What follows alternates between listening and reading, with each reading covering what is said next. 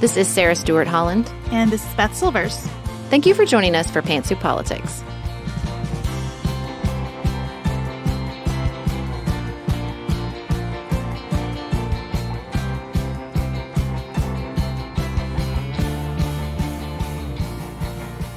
Thank you for joining us here at Pantsuit Politics. Today, we're going to continue the conversation we started on Tuesday about the state of schools here in America.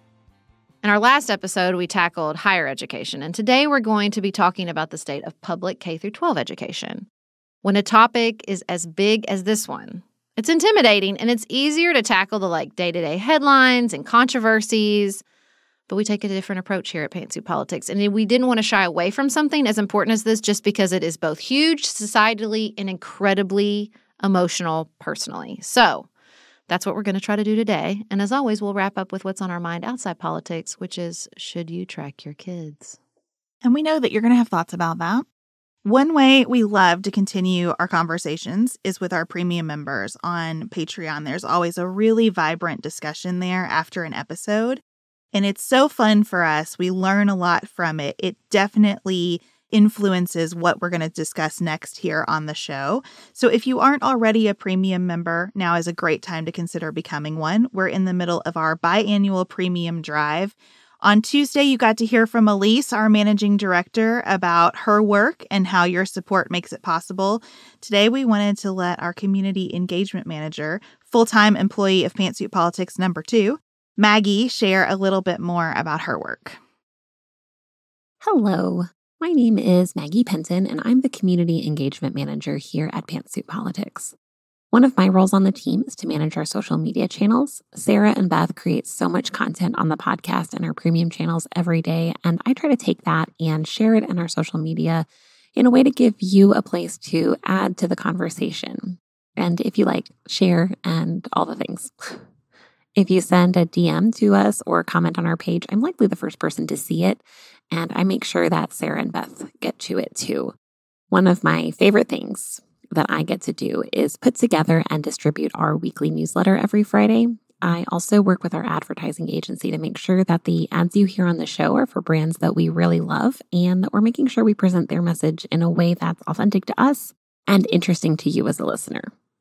One of the things that I really love about this team and the work that we do is that our community of listeners are truly the nicest, most interesting, and thoughtful people on the internet. It is such a privilege to hear your stories and perspective, and the support and investment of the community make it possible for us to have these conversations that are about bringing a different approach to the news rather than perhaps the most clickable or outrageous or any number of other words that people often use to describe the news. And so I am so grateful for your support on Patreon and Apple Podcasts for making this work such a joy every single day that I just doesn't even feel like work most days. So thank you.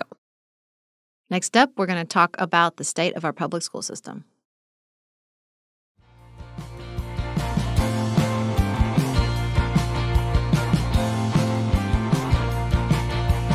Beth, you know I like to start big. I like to start real big picture.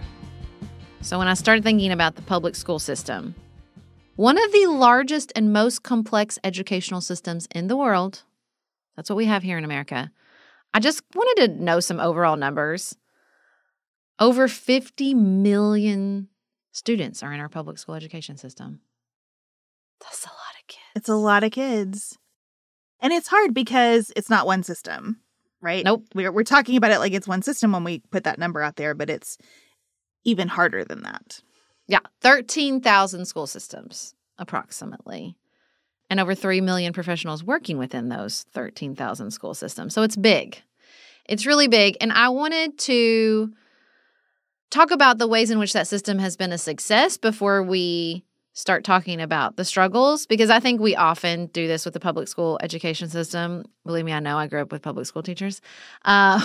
We go right for the issues instead of thinking about what a historical success this has been. I was trying to look up how many Americans, over the course of history, we've had the public school system since about the late 1800s. How many Americans have received a public school education? I could not find that number. If you know it, I would love to know it.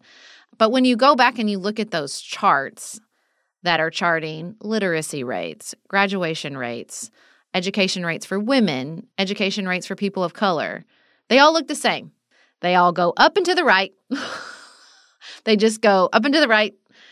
And I don't want to miss that. I don't want to miss that so many aspects of this system, which is big and is complex and does have issues, has been an enormous success because I think how do we talk about what we want to do if we haven't fairly examined what we've already done with the public school education system? I listened to this really fascinating conversation from 2019 this morning among a group of educators, one of whom focuses specifically on textbooks.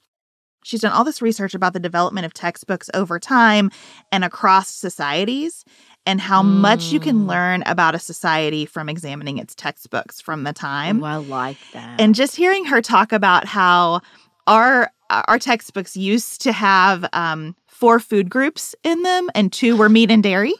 Because it was really a time of like ranching in the United States. And I think that it just made me feel really happy that we have those artifacts because we have tried so hard here for so long to make sure that as many people as possible receive that education. We know when you think about our history and what we've gotten right and wrong in the American experiment, it's really a beautiful thing that we recognize so early. You cannot do democracy without an educated citizenry. And I love remembering that we've been at that project and that it has had moments like meat and dairy as 2 of 4 food groups, and we have still made it, and we're still moving in a direction. The things we get to debate keep getting more and more sophisticated and interesting and hard because we've been at it for so long. I mean, in 2017, we reached almost 90% of the population age 25 and older completing a high school education. That's incredible. Mm-hmm. That's an incredible statistic. It brings tears to my eyes. Like that's such a success. And I think when you watch that journey and you think, we've been at it for so long and we got so much wrong, and that's okay because wherever we are at any given time with the public education system is not permanent. It's not permanent. We will mess things up. We will continue to work on things because it's a system that is big and complex and alive. And it's constantly growing and changing. And I think we don't give ourselves enough grace for that. To just remember, like, this isn't going to hit a moment of stasis. My grandmother always complains, said this to me literally yesterday. Well, that's what we do in public education. We find something that works and we think, well, we better change it. That's her constant refrain. And I think there's truth in that. But because it's filled with human beings who are constantly trying to get better and are constantly trying to reach more kids and keep those statistics going up and to the right. And I think about not only how many of us have received that education. I did not expect to get this emotional so early, but here we are. But I think about, coming from a family full of public educators, how many people have dedicated their lives to that project. I mean, millions and millions of Americans over 100+ years have dedicated their entire lives to this system. What an incredible gift. What an incredible thing to think about as we do continue to work on it and continue to improve it. Well, I love your me mom. And I think that she's right about this and that's kind of the point. One of the quotes that really struck me in that conversation about textbooks I was just alluding to was that education exists to simultaneously embrace the past and its people exactly as they were, and also to challenge exactly as it is right now. That we are supposed to meet everything where it is and say, what's next? How do we keep pushing and exploring? So, of course, we should find things that work and then change them in public education because that's the essence of education.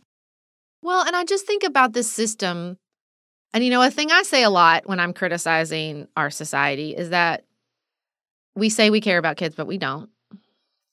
And that's a very cynical take and probably not fair as I look at the public education system, right?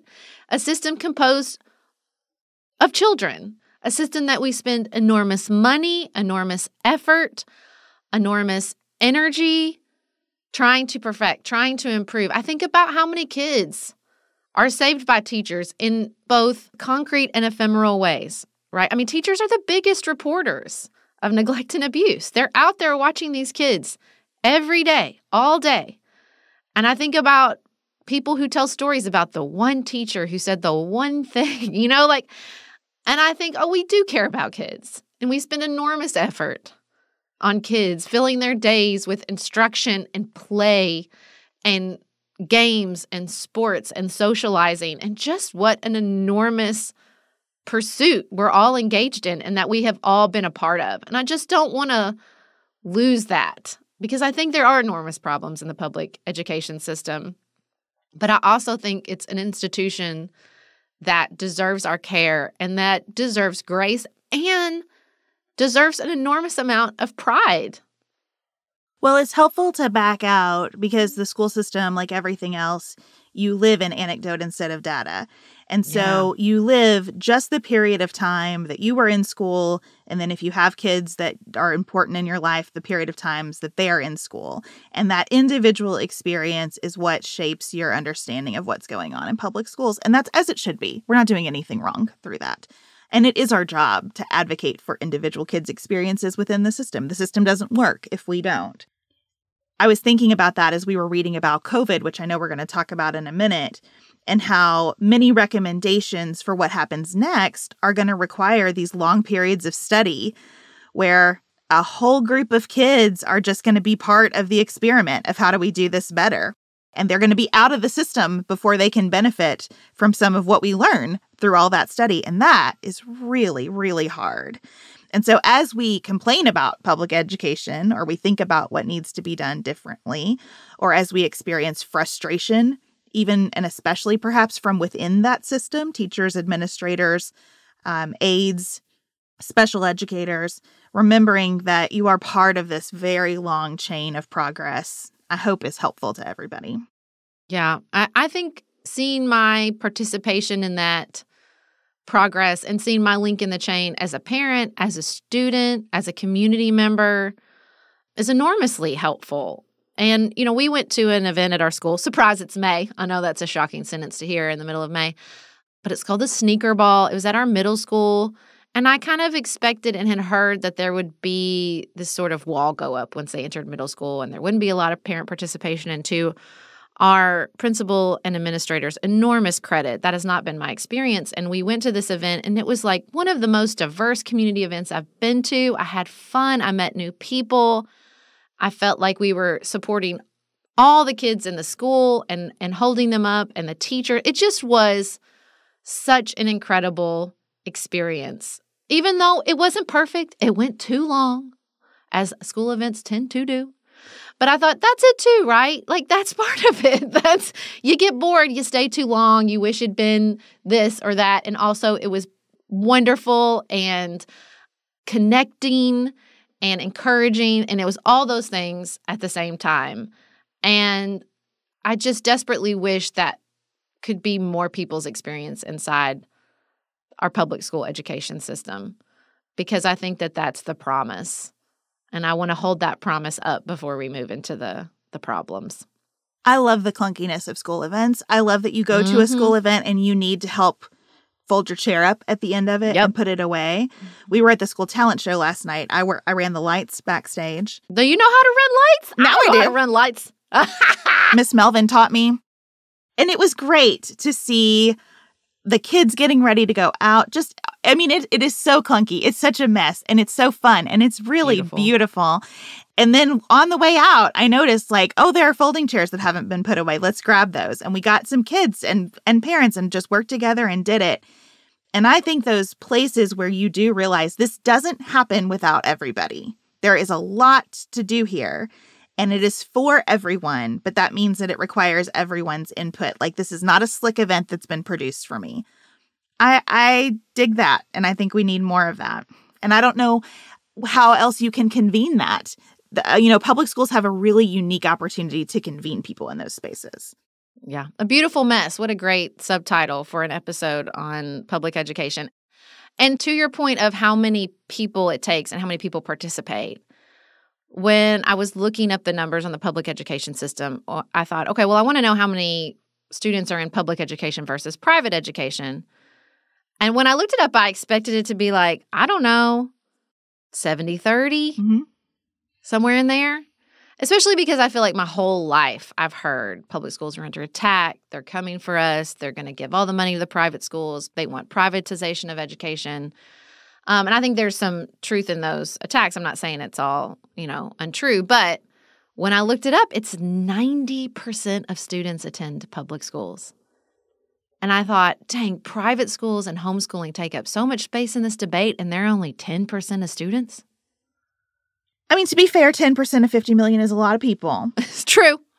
But the 90% is a lot of people, too. And it's, I think, a really good reminder that as much as you hear this is doomed, it's over, it's not going to work anymore, when 90% of society relies on something, then we all do have a vested interest in that something and making it successful.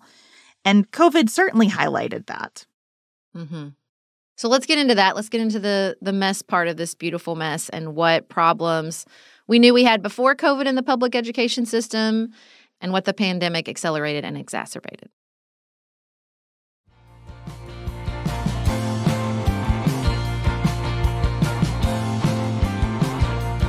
All right, when we first started talking about this episode, Beth, we thought we would walk through the many and varied controversies over the past school year, banned books, AP African American Studies, the entire state of Florida, the big things. But as we started digging in and thinking about the state of this beautiful, messy institution, what I really realized is that I think so much of those cultural controversies are surprise, really just obscuring our real anxieties about public school. In particular, I think we both experienced the trauma of school closures and are anxious, frustrated, overwhelmed by the impact of those closures, especially learning loss. I think that's true. The other thing that really occurred to me as I was doing the research to prepare for this episode is how the banned books, the AP courses, the textbooks, none of that is new. That we have had controversies over what will be taught in public schools forever because we do all have that vested interest and because a textbook does say so much about a society and because you are in so many ways when you're talking about curriculum trying to say what are our shared values. And that is hard and it is contentious. But I think, again, like that 90-10 framework for who attends public school versus something else is probably a pretty good measure of who has a real vested interest in particular pieces of the curriculum versus looking at the whole system. Yeah. We're going to get into those politicization topics, trust us. But we don't want to lead with that because we think that that's obscuring some of the bigger anxieties. So let's talk about learning loss.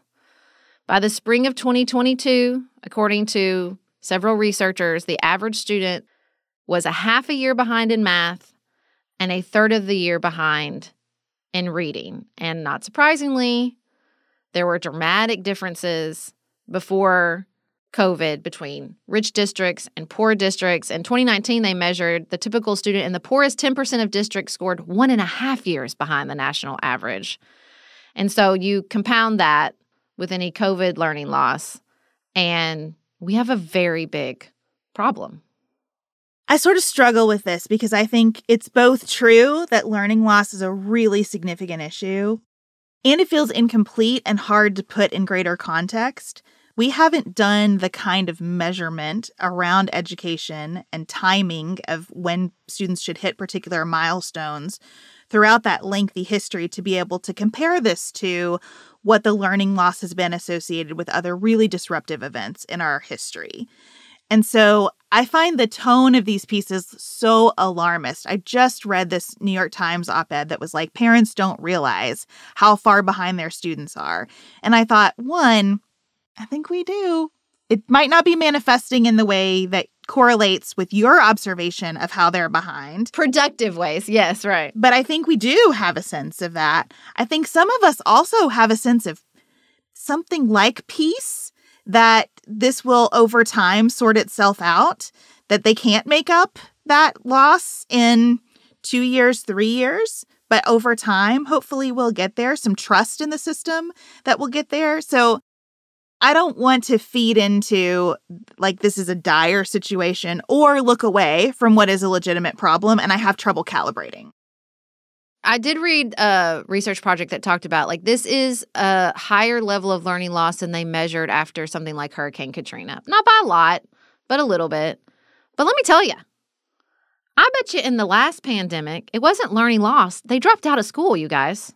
They just dropped out. Like they didn't go back. And people just died too. A lot of people died. Yeah, people. If the young adults in your family died and you were in school in 1918, you weren't like, oh man, I'm a few years behind in reading. What am I going to do? You didn't go back to school. Yeah. You had to go work.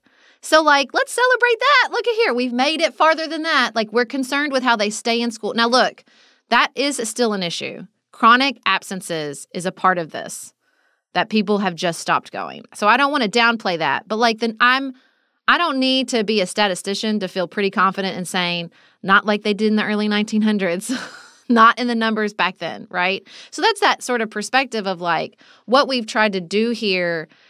We've gotten better on a lot of measurements. So then those things we're measuring become like more intense, right? Like you said, like the problems we're focusing on get more complex. And it feels so paradoxical to me to say learning loss because we're comparing them to students a few years ago when really shouldn't we be comparing them to each other? Isn't that where we're trying to get in education?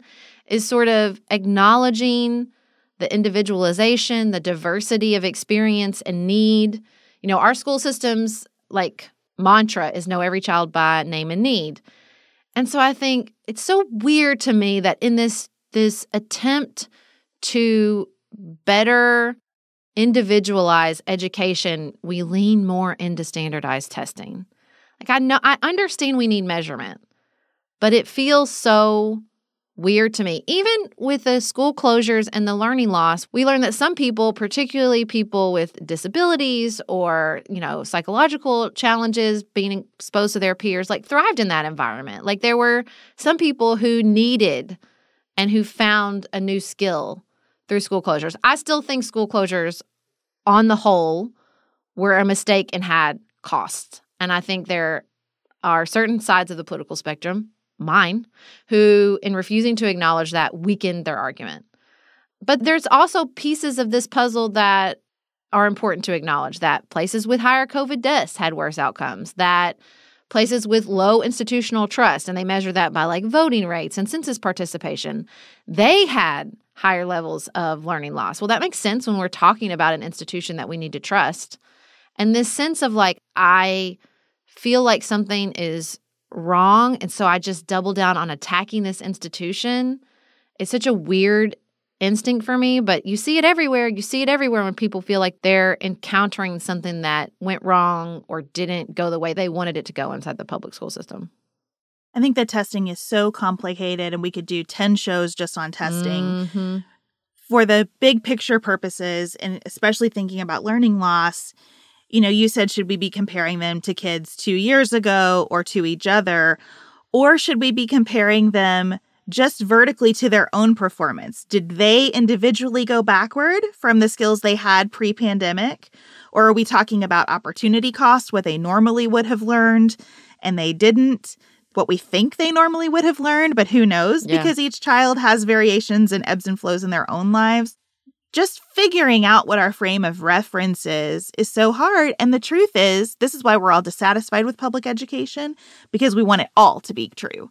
We want them to be better and smarter than the kids 2 years ago, better and smarter on an individual basis, and we want our kid to be better and smarter than all of their peers. We want public education to give us all of those things at one time for everybody. And that's unreasonable. Impossible.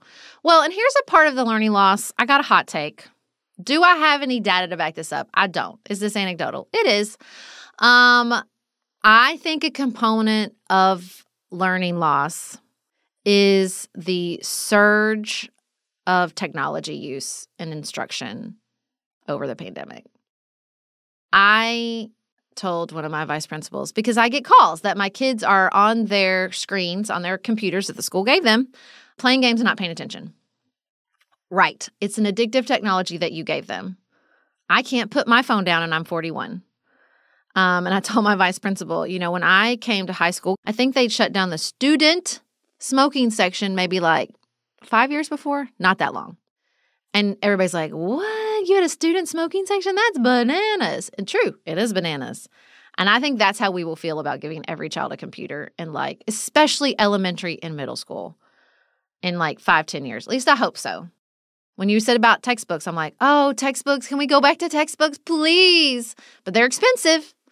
And I get it. And I understand that we live in a technological age. And out of one side of my mouth, I'm saying we need to let go of this industrial structure of education and we need to transform public education to meet this technological age. And also don't give up computers. I get it. I can hear myself. But man, I know it's affected my kids' attention level. And I kind of hate them. I'm just being honest. I hate them too. I feel no need to say anything qualifying about it. I do hate that my kids have had a Chromebook their entire educational journey. I don't like it. I especially don't like how that tech time is often a reward. That if the class does something, they get extra time to just play games on the technology. I really, really hate that. And again, I'm not trying to criticize any individual teacher. I get where this came from. Yeah. Playing the Oregon Trail was my reward in elementary school on the one computer that sat in our classroom, right? And that was a level of exposure to technology that none of us were getting anywhere else in our lives. My family had a computer pretty early, but we were one of very few who did. And so I understand how education went down this path of oh, they're not going to be conversant in the world as it exists if we don't introduce. I think that has shifted in a lot of ways. Mm-hmm. I understand there are still kids who don't have technology at home and don't have access to stable, reliable internet. And so school has to be that place. Again, we're asking you to do a whole lot of things at school and be a whole lot of things. The conflicting messages that we are sending our kids, though, about technology, I'm really concerned about. And I'm really concerned that we are feeding an addiction that I personally also cannot control in my own life by already putting so much of their lives on a screen. Well, and I think some of those tools, I know my kids take those tests you describe where they're just testing against themselves. They're just trying to beat their own scores or whatever. And I think that's valuable and important. But when we're trying to accelerate learning and we're trying to build in more instruction because we've lost so much during the pandemic, well, my middle child has ADHD. So, giving him a distraction, which computers inevitably are, is going to eat into that instruction time. They try to block stuff, but the kids understand what a VPN is in middle school. They all installed VPNs. They all bypass the blocking. My kingdom to the person who figures out how to keep a kid off a VPN. But, I think that's really, really difficult. And I think as we face real learning loss, I think paying attention to that will definitely be important. So, learning loss, I think, is a source of anxiety. And I think staffing is a source of anxiety. My 6th grader and my 8th grader both had long-term subs for a majority of the year this year. And several of the positions that they were trying to fill had 1 or 0 applicants at the middle school. Now, this is different across the country because we actually have more teachers and fewer students due to falling enrollment, which we're going to get to in a second. But it's the qualified teachers, the special education, reading, math, that are experiencing real shortages. We have a real challenge with teachers for languages here. And so my daughters have had some Spanish, often from teachers who don't speak Spanish fluently. They've had some sign language, which was terrific because that teacher uses ASL in her life regularly and really understood how to teach it. But it's been back and forth, so they're not really building in any way. Yeah. And I think that's probably not an uncommon experience either. Yeah. Well, and look, I think the recruiting to me is the issue because teacher pay has stagnated, but the educational requirements for teachers just keep growing, not to mention that a 4-year degree, as we talked about on Tuesday, just keeps getting more and more expensive. So I just think between those two things, and I think it goes back to how we feel about the institution itself, we don't talk about teaching as an admirable profession in so many areas of American life, not to mention with the politics coming to play, we get messages from teachers in our audience all the time about the stress they feel because of the way people think about public education, because of the way they demand and speak to teachers and just show up not as community members, but as consumers and expect the teachers to respond in turn. So here's where I'm going to get over my skis, I'm sure, in terms of what I know and have information to back up. I thought so much during the pandemic, especially as states were experimenting with these staffing shortages, about this topic. So you might remember, I think this is another Florida thing. I really hate letting Ron DeSantis set the agenda for any conversation I have, but there were some programs out there to qualify more people to come into classrooms, okay? And those programs were extremely offensive to teachers, and I understand why, and I support them in their taking offense to it. This highlights to me how challenging it is when 90% of America depends on these school systems. It's hard to experiment. Having spent some time in schools, not enough time to have any sort of expertise, but an observation that I have is that we just need more adults in the building, period. If we could have more adults in the building, maybe the number of teachers we have works if they have more adults to help them.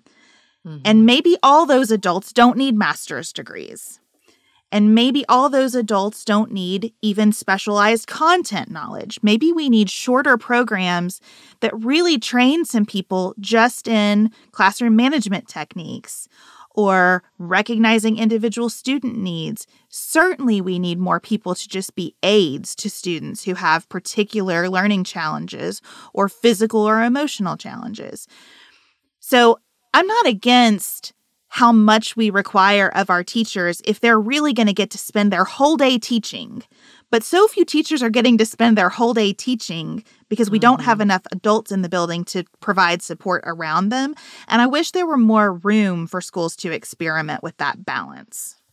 Well, and the requirements for those adults have risen too. I mean, when Griffin started school, you could just go to a class party and show up. And now you have to have a background check. You have to complete a volunteer program. Yep. It's sort of a heavy lift, one that I don't always do every year because I'm like, I missed it. I can't go. It's kind of a heavy lift. And and honestly, that doesn't bother me because I understand the risk they're trying to manage. Mm-hmm. I mean, though, that we need more consistent paid adults in the schools in different kinds of roles. I think volunteers are probably very helpful, but also sometimes as much work as they are help, just trying to get them acclimated and give them something to do.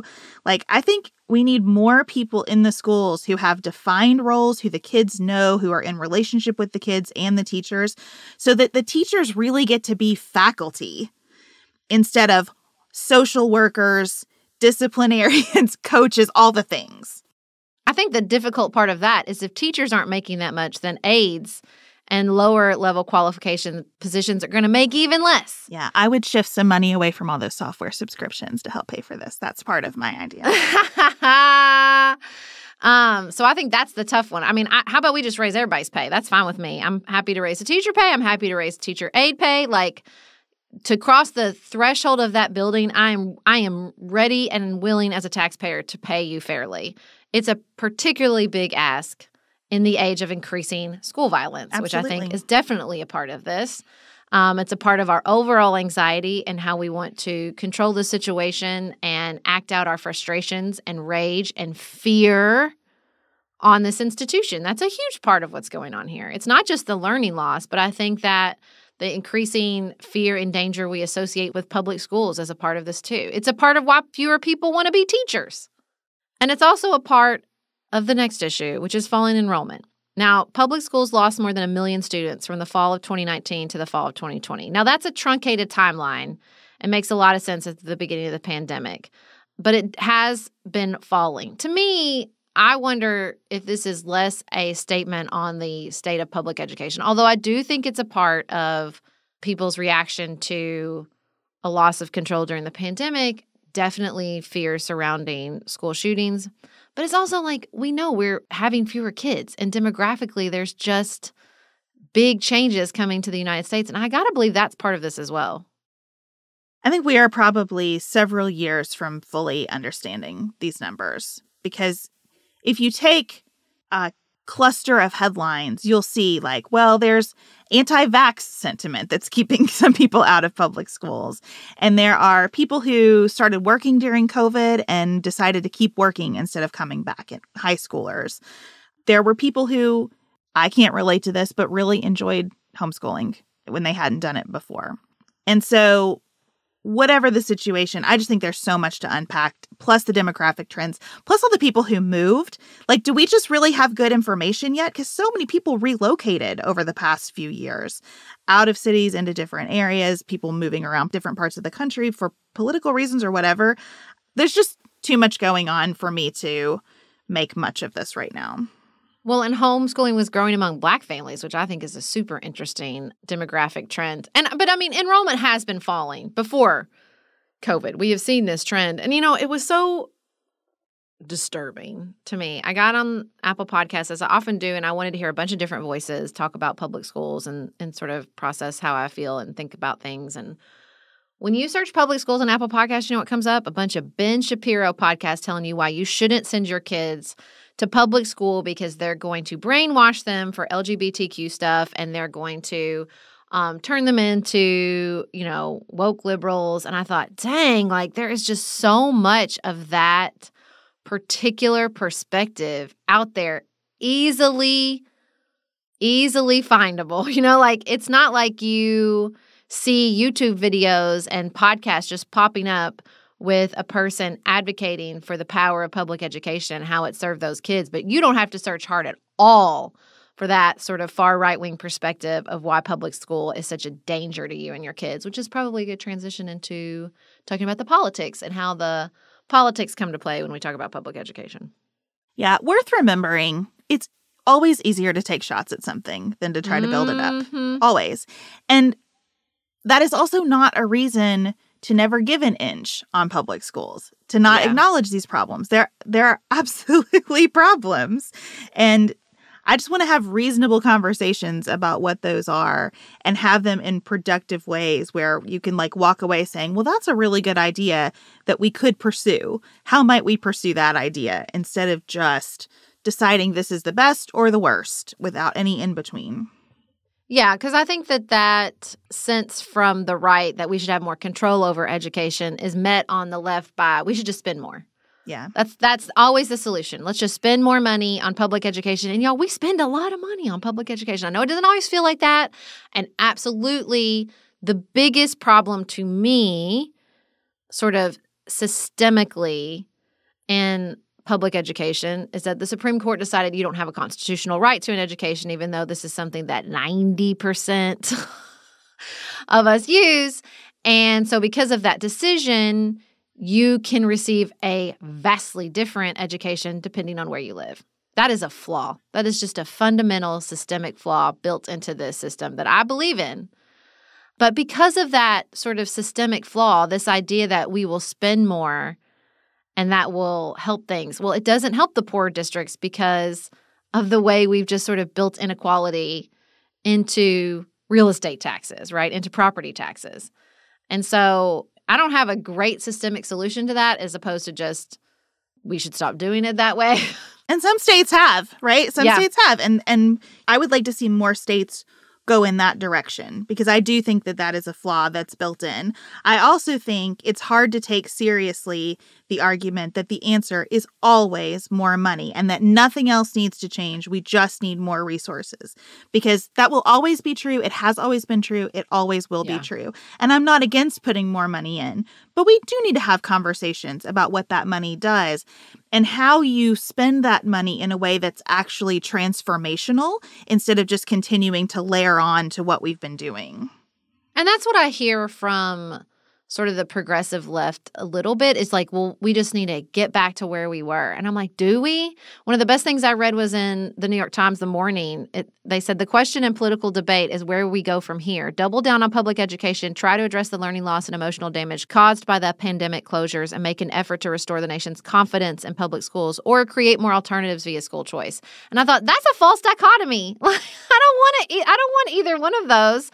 I don't want to say we're just trying to get back, because we knew that there were problems before.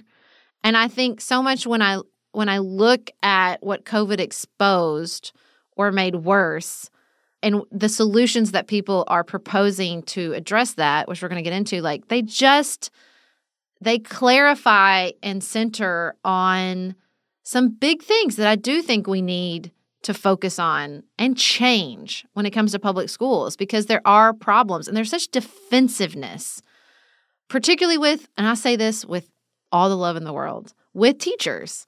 I know this because I have this argument with my mother and my grandmother all the time. Like, I think there's so many stakeholders in public education: taxpayers, politicians, bureaucrats, teachers, administrators, staff, parents, sports, that the students are often last, and everybody thinks that they're really advocating for the student. But it's like that popular metaphor for religion where everybody's blindfolded and they're describing the elephant. I think everybody is advocating for students in their way, but it's never a holistic picture. Parents are missing part of it. Teachers are missing part of it. Like, we're all blinded by our experience within the system as these stakeholders, and nobody wants to admit, like, well, I'm getting part of this wrong, so what part are you getting right? Yeah, I just ordered this book called A Minor Revolution: How Prioritizing Kids Benefits Us All. It's by Adam Benforado. I read an article about it that described it as kind of a manifesto for what actual children's rights should look like in our country.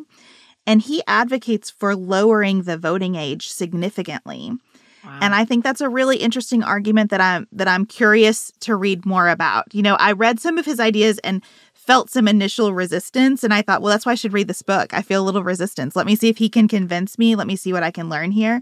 And I do think that listening to kids more about what's working and not working in schools will always result in an entirely different perspective than you have as a parent. It doesn't mean it should be the controlling perspective or that they've got everything.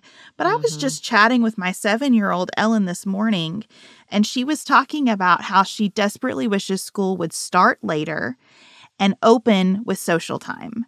She said, I wish that we could just get there and have a few minutes to talk to our friends. Yeah. She wants to chat about the talent show last night. And I thought, I wonder if that would make every teacher's day easier.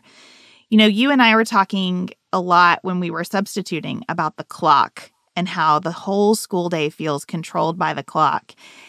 And most of Ellen's observations about what she would change if she were in charge are also about time, when they start and what order things go in and how much time she has to talk to other people versus sit in a class. So I would like to elevate student voices a lot more as we think about where we're going here.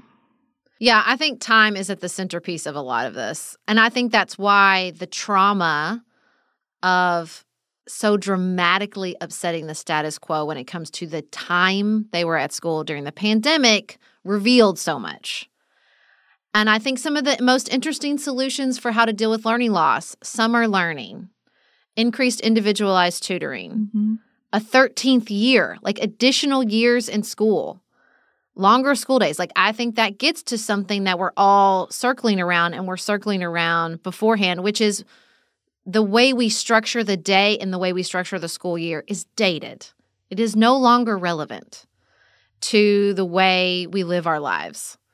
You know, we all know we took off the summer so people could go plant the field. My kids ain't plant fields. Well, yours might because you actually have a garden. But, you know, we don't need that anymore. That's not how we live. I really wish this sort of crisis moment could lead to a revolution where we say, okay, well, we have all this learning loss and we need a lot more instruction. Let's just do away with this. We're done here. Let's change the school day. I wish it started much later for high schoolers. I wish it went much longer for little kids. There's just so many things I think we could shift and pay teachers fairly for their time and get at this. Because I think the other thing that is a vestige when we talk about that advocacy and listening to kids of the previous time period in which we created this institution is, you know, we've come a long way on how we view kids. They're no longer to be seen and not heard. Like Jennifer Senior says in her book, All Joy, No Fun, now kids are economically useless and emotionally priceless, which was not the case when we invented the public school system. And I'm not sure we've fully integrated that in all areas of our lives. I think as adults, we say that and we believe that until it bumps up against what we want. And then we want to go back to the seen and not heard. And I'm including myself in that. I am including myself. I want to be empathetic and listen to my kids until I'm tired. And then I want them to do what I say because I said it. And I just think you see a lot of that in a system, of course, that is composed largely of kids. I think it's also really difficult to have a sense of imagination about what it could look like to change the timing around school. And that's what we need, a sense of imagination, a tolerance for even more disruption. That's the problem. We've had so much disruption that nobody liked that came with nothing positive. And so now we're like, just get it back to the way it was. Mm-hmm. And what we really need is to say, we'll take some more disruption. We'll accept some failure. We'll acknowledge that our kids are part of an experiment to make a shift here. Because we do need that shift, clearly. Additional time in the school day could mean a lot more social time that every single study on earth tells us they need. We know that loneliness is the biggest challenge. We know that time spent on social media is causing them to be anxious and depressed. We know they need more social time with each other. How could they get that? Longer school days. That doesn't mean that every teacher has to be there for the entire school day. Like, the adults can be shifted in their roles and responsibilities. This could make extracurricular activities go back into the curriculum so that they are available to more kids, so that more kids have the experience of being on a team and doing something enriching and finding their gift and their spark. I hate that the talent show had to be at 6:30 in an evening instead of in the middle of the school day, because they feel no freedom in the school day. It is such a constrained set of time for all that we're asking them to do. So I really would love for us to kind of blow this up. Well, and I think for summer, one of the most interesting things I read about addressing learning loss was like using camps to address learning loss. And I thought, please, God, that would be amazing. If like June, instead of me as the parent having to shoulder this entire situation, it was built into the public school system. So they said, okay, we've graduated from 8th grade, June and July, or let's say just June. I don't care, because I don't want the whole summer to be gone. I think, but like, just if we said, okay, so June is camp time. And so if you are interested in this or you are struggling with that, then everybody goes their way and it's funded so that I'm not writing giant checks. And so we don't have an entire population that's excluded from this experience because it's so expensive. And I just think that, and it's not summer school where we're not asking them to be in this building just for their whole entire year. Like, I was reading all about this. Like, I think Boston's even funding it and like giving parents money to go and explore camps, to expand those learning opportunities, to expand those social opportunities, and to have that sort of integrated, project-driven, experiential learning we all want for our kids. And I thought, that's genius. Why can't we roll that out everywhere? That's such a cool idea, because this money from the federal government for COVID is going to expire. And I would love to see, as it expires, to say, okay, well, we're going to give you more money. This is what we want you to do with it. You can make it look how you want. But we know this is a big funding lift. So let's give you the money. This is how we want to start to address the learning loss, with some summer opportunities that look different and more immersive and more integrated. I think that's a great idea. And I think that the more schools partnered with camps and with extracurricular activities that have been done outside school, the more it would change what the day looks like in the year, that we would see more of that project focus brought back into the school. We would start to see greater flexibility for teachers. I would love to see year-round school, but where teachers still get sabbatical time, where, a teacher doesn't have to be there all year for students to still be learning. This is the big thing in my mind. Teachers are wonderful, yes, but we do to teachers what we do to mothers, where we say, you've got to be at all. And that is not working, obviously. So how can we build more structures where a teacher is great and important and working at their highest and best for their gifts, but they don't have to be at all, because there are lots of other people around with different skill sets to reach students in different ways. And as much as I'm concerned about technology, I do think artificial intelligence holds some of these solutions. I think the way Khan Academy is working with artificial intelligence could be revolutionary and very, very powerful and helpful so that it doesn't all have to come from humans. I think there are technological solutions here. I just don't think it's going to be an entirely technological solution. And I think we should use the technology to open up that imagination when it comes to staffing and scheduling in a way that's really productive. But listen, one of my favorite things that I've been using since the beginning of the school year is a friend of mine went to a football practice, and the parents were behaving poorly in the parking lot.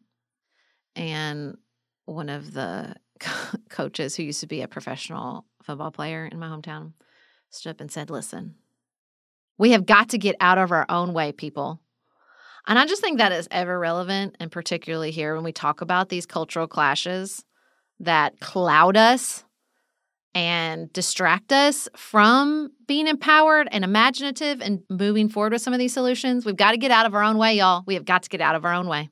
I think that's right. And we're not doing a good job of getting out of our own way because it is so easy to take the headlines that we see about schools and have them be another proxy for the difference that we feel in our partisanship. I have spent some time this week looking at the controversy over the AP African American Studies course and the textbook challenges coming out of Florida in particular. But Texas has a long history with this as well. Texas is very lively around the textbooks too. On the AP African American Studies course, I really took away that it is just bad news when those of us who have nothing to do with curriculum weigh in on something like this because we have so little information and perspective. The best conversation that I heard was from a public radio interview of the first teacher in Oregon to pilot that AP African American Studies course. Black man. He talked with such pride about being part of this pilot program and teaching this course, how much it meant to his students to have this course offered, to have it be taught by a Black man. He said it's really important to have someone who's not apologetic about the subject matter teaching the course. I thought that was an interesting and helpful note. And he said this was always a pilot. There was always going to be discussion about what goes in and what doesn't. There will always be tremendous flexibility in any course for a teacher to make it relevant to their students. So he talked about how he's in Portland. If they talk generally about gentrification or policies that have prevented people from owning land in certain areas, they're going to then apply it to where they live because that's how it's relevant to these students. That's how the information comes alive for them. And he also said it's one course. We can't fit all of African American history in one course. So things are going to come out. And when those things coming out sounds like, well, you know, the College Board has capitulated to conservatives, that's just not a healthy, productive conversation about what's actually happening here. And it really diminishes the work of the people out in the field. Well, that tracks with the controversy I dove into over the last few weeks, which is I decided to read the banned books. I think the language is actually challenged, the most challenged books in America. I think that's the language the librarians use these days. I started because I wanted to read Genderqueer, which is the most challenged book in America. And I hope y'all are sitting down for this. I believe that is a deserved title. I do not believe that book belongs in a high school library. It's a very adult book. In particular because it is a graphic novel. There is very little you could write in words that I wouldn't put in a high school library. We were all reading V.C. Andrews, y'all. Those books are messed up. And Mary Higgins Clark, where everybody gets murdered. So if it's in a text, there's just very little I would challenge. But this is a graphic novel with some pretty graphic representation of sex acts. So that's the only one. But I thought, oh, how interesting that I think you can sort of reflexively react to those headlines, right? And be like, how dare you? You're Nazis. You're burning books. Like, you can just get yourself in that posture. So I thought, well, I want to read them because I'm a librarian's child. I just felt obligated, okay? But then the rest of the ones I read tracked with my initial reaction, right? Which was there was a lot of LGBTQ content, none of which was bothersome to me or I found offensive. even though some of them were pretty adult. And I thought, oh, we just don't like the messiness. Like, right, we want to control this. We want to tell ourselves that this is how we will control this. And that's just so silly when it comes to kids and their big, expansive existence and experiences. And it just felt like, again, just a cloud covering our bigger anxieties that we want to control, particularly a certain subset of the population, although I don't think this is solely representative in the conservative political perspective, but they definitely represent this like parental control narrative. And that's what you see bubble up in those Ben Shapiro podcasts, right? Like something's happening at the public school system that you can't control. And I just read these books and I think about that and I think, baby, there's lots of things about your kid's life you can't control. In fact, most of it, which is going to be relevant to our outside of politics experience. But I just think like that's this undercurrent, right, of our conversations about public school, which is just this fear of how much is going on in our kids' lives that we can't control, that we can't improve, that we can't structure and direct and perfect in the way that we want to. And man, you can see that in these books because these books are messy. These are about kids that have been sexually abused, that struggle with addiction and self-harm. And it's hard. It's hard to read those things and think, man, this is what's happening to so many kids. This could happen to my kid. This maybe happened to my kid right now and I don't know it. And that's the fear that gets so wrapped up, I think, in the public school system becomes this avatar for all our fears and anxieties around our kids.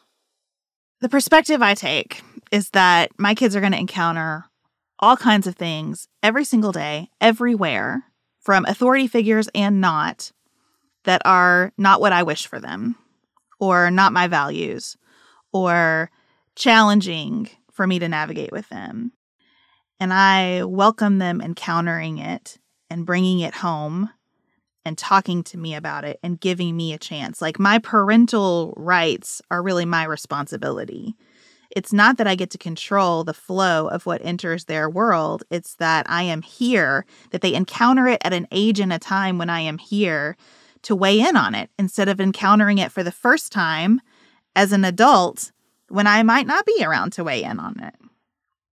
And so whatever they read or discuss or hear on the bus, which, let's be honest, is where the worst of it comes from, other kids on the bus, I just have to say, great, we're going to talk about that now. And we're going to think about what we believe about this and how you might want to handle it.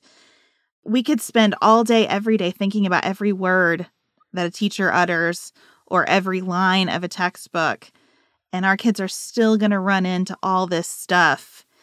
All we can do is equip them for it. And the school is part of that, but man, it's a tiny part of that when we really get down to what we're afraid of.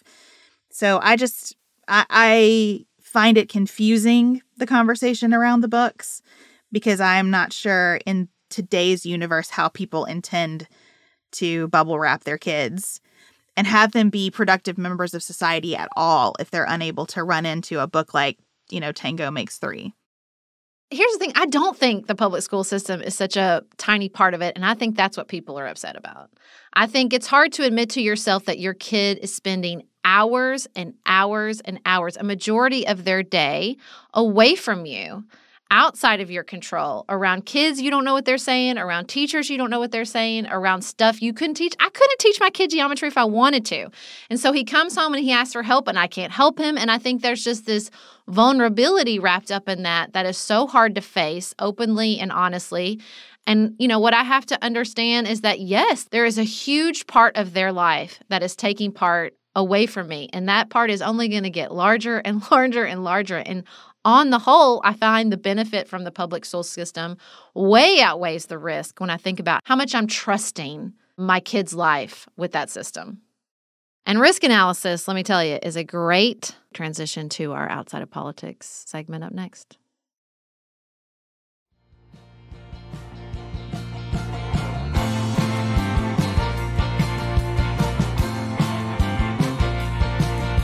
Beth, I love to get the Today Show emails. because they're such a potpourri. Bet they are. They are.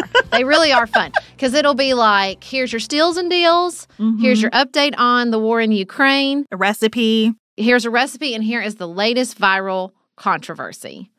And I love that they see me for the whole and complete person that I am over at the Today Show, which I don't watch, but I do like the emails. Okay. And so in the Today Show email yesterday, there was a story. The headline is, Mom Defends Tracking Her Kids with Tech Tags. Quote, I'm extremely paranoid. But it was the sub-headline that got me.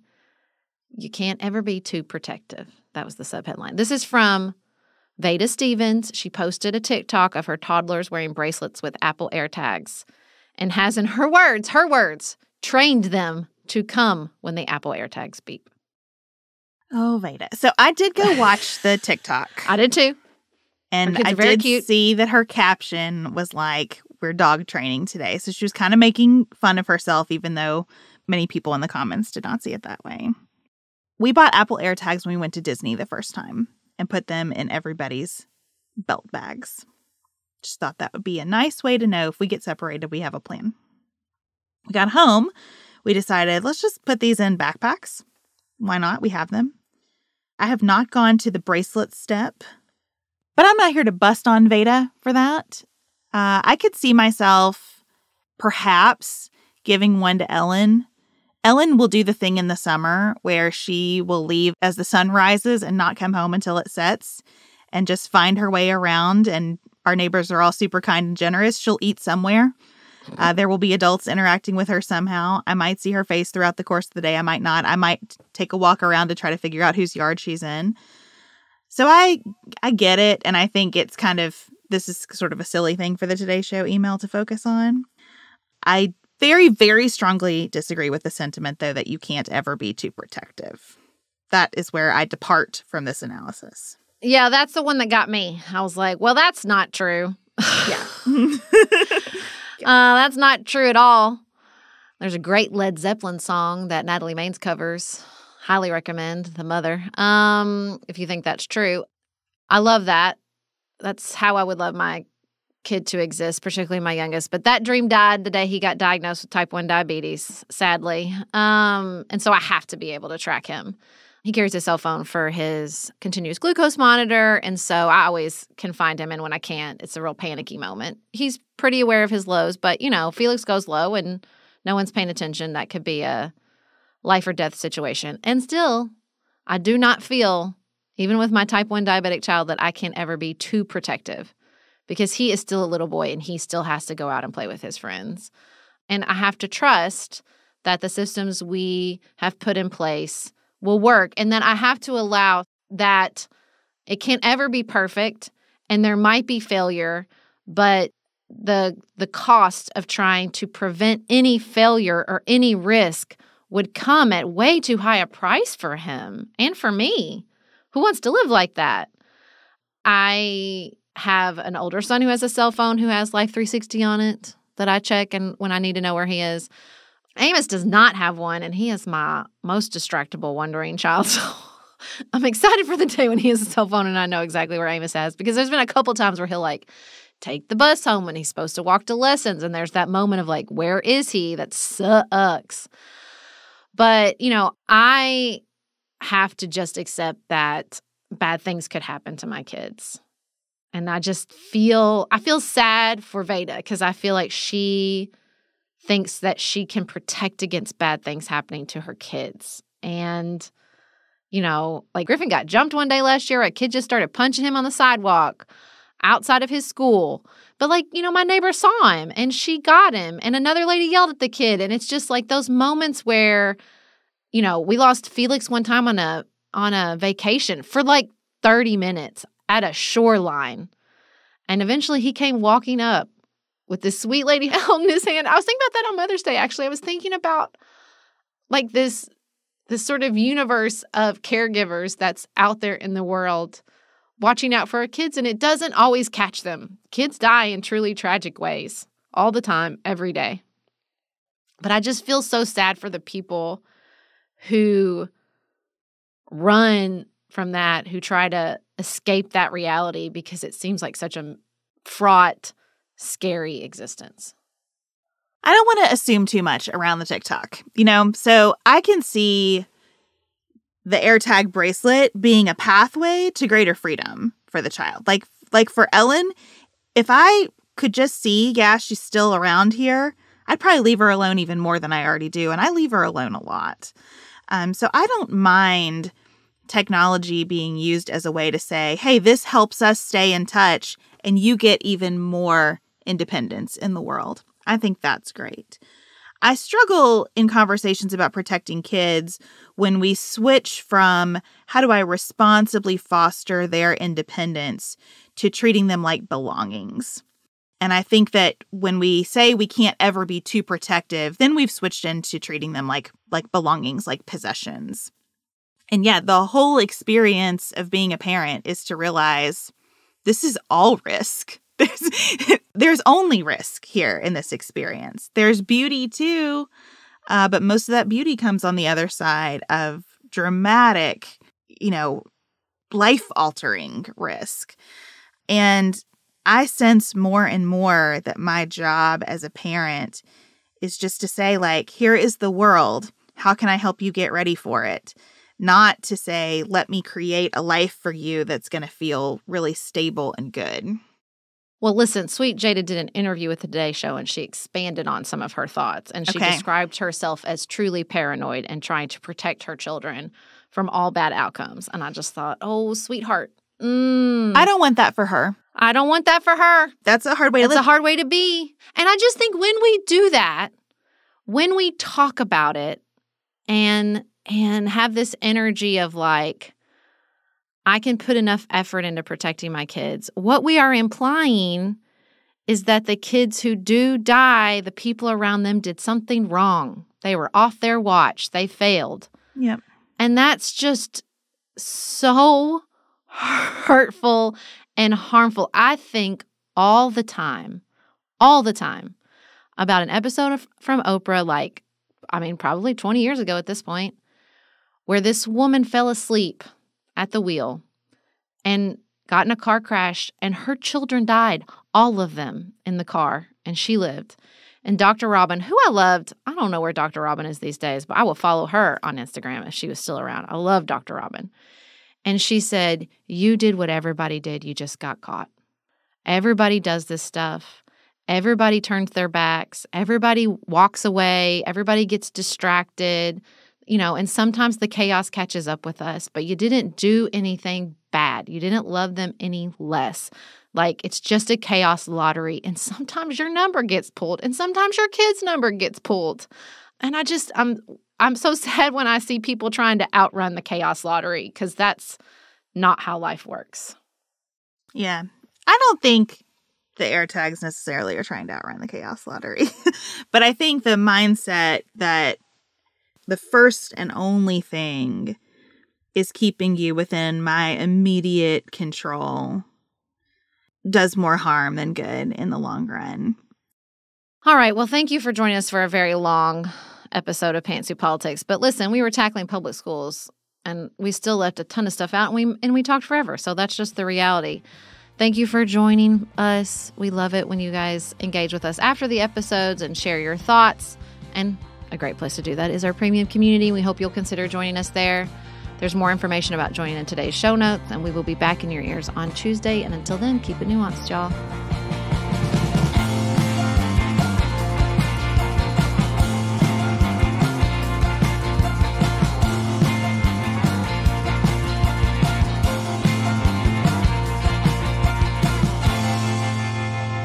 Pantsuit Politics is produced by Studio D Podcast Production. Elise Knapp is our managing director. Maggie Penton is our community engagement manager. Dante Lima is the composer and performer of our theme music. Our show is listener-supported. Special thanks to our executive producers. Martha Brunitsky, Allie Edwards, Janice Elliott, Sarah Greenup, Julie Haller, Helen Handley, Tiffany Hassler, Emily Holiday, Katie Johnson, Katina Zuganellis-Kasling, Barry Kaufman, Molly Kors, Catherine Vollmer, Lori Ladow, Lily McClure, Linda Daniel, Emily Neasley, The Pettons, Tawny Peterson, Tracy Putoff, Sarah Ralph, Jeremy Sequoia, Katie Steigers, Karen True, Annika Uvaline, Nick and Elisa Valelli, Amy Whited, Emily Helen Olson, Lee Shay McDonough, Morgan McHugh, Danny Osmond, Jen Ross, Jeff Davis, Melinda Johnston, Michelle Wood, Joshua Allen, Nicole Berkless, Paula Bremer, and Tim Miller. I just want everyone to know that I feel like I've finally learned to say exacerbated.